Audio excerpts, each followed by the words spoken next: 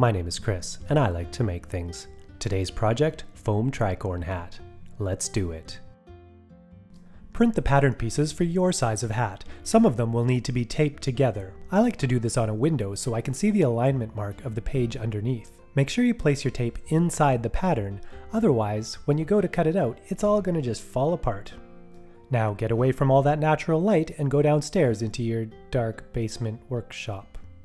Grab your scissors and start cutting out your pattern, cutting just to the outside of the black line. Once everything is cut out, grab a big sheet of craft foam and start tracing your patterns onto the foam. Start with piece number 5. Trace it once right side up, and then flip it over, lining up the center marks, and then trace it again.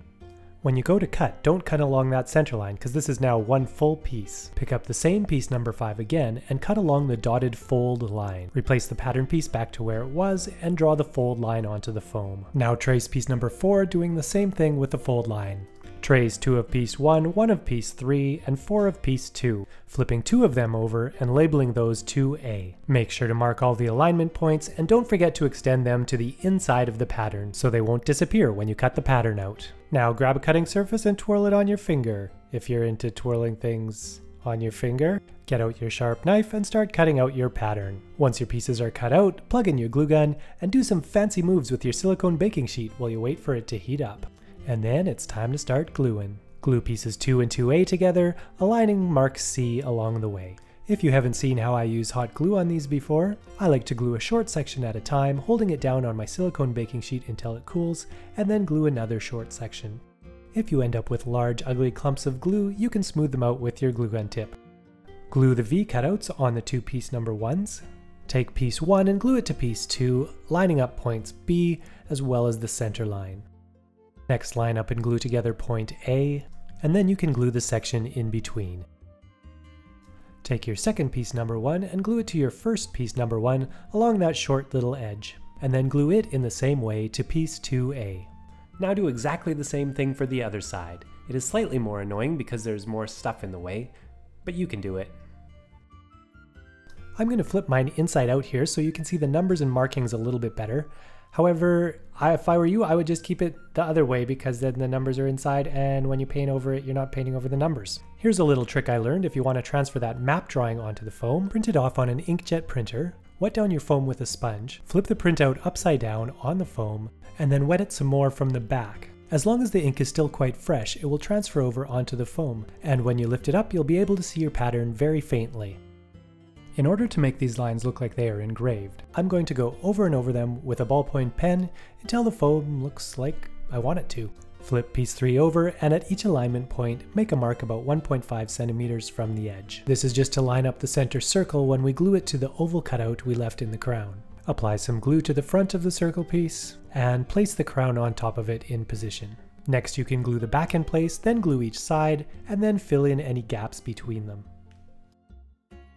Now's a good time to make sure that the cap fits on your head and that you look like a pirate. Grab piece 4 and 5 and glue them together. Just glue the first 2 centimeters or so though, along that edge. It's time to make the crease along the fold line now. I'll use my scalpel handle to compress the foam along that line. A nice smooth spoon handle will also work in a pinch. Once you've got a really good crease along the fold line, you can start to stretch the foam along the edge, which will turn it up at a 90-degree angle. Grab your brim, and if everything went well, it should fit perfectly over the crown. Make sure you line up the front and back seams with the center seams on piece 4 and 5. Glue the 2 pieces together where they overlap. I like to glue the crown section so it's just slightly above the bottom fold of the brim. Again, start by gluing the front, and then the back, then the sides, and then everywhere in between. Now it's time to glue the 2 last seams left on the brim, and if those 2 last edges don't quite match up, that's fine, just trim them off with the knife. Now mark and cut a 2 centimeter wide strip that's the length shown on the pattern for your size of hat. If your foam isn't big enough, you can cut a few strips and glue them together. Glue approximately 1/3 of the strip underneath the edge of the brim. When you make it back to where you started, cut off the extra foam and glue the ends together. I've got some 16 gauge wire here that I think is used for tying up plants or something, and I'm going to start it just past the center line of the back of the brim. Start gluing the strip of foam over the wire as you go around the hat. Just be sure to leave that first bit unglued, because once you get all the way around the hat, you'll want to overlap the wire in that section and then glue the strip over top. If you want to paint your hat, now's the time to do it before you start bending up the edges, because then it gets awfully tricky to get in those spaces.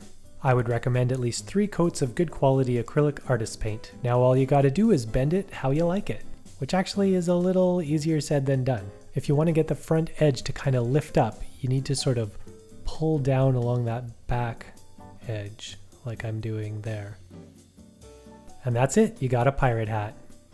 So now you're ready to make your own tricorn hat.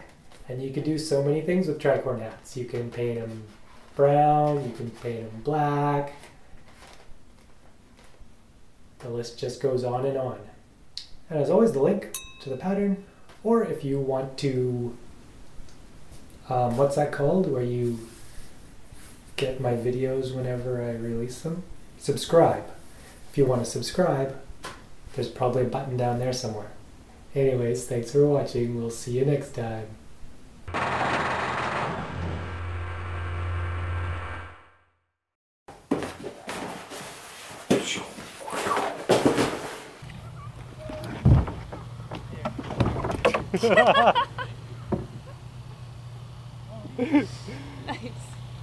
So you like a reading?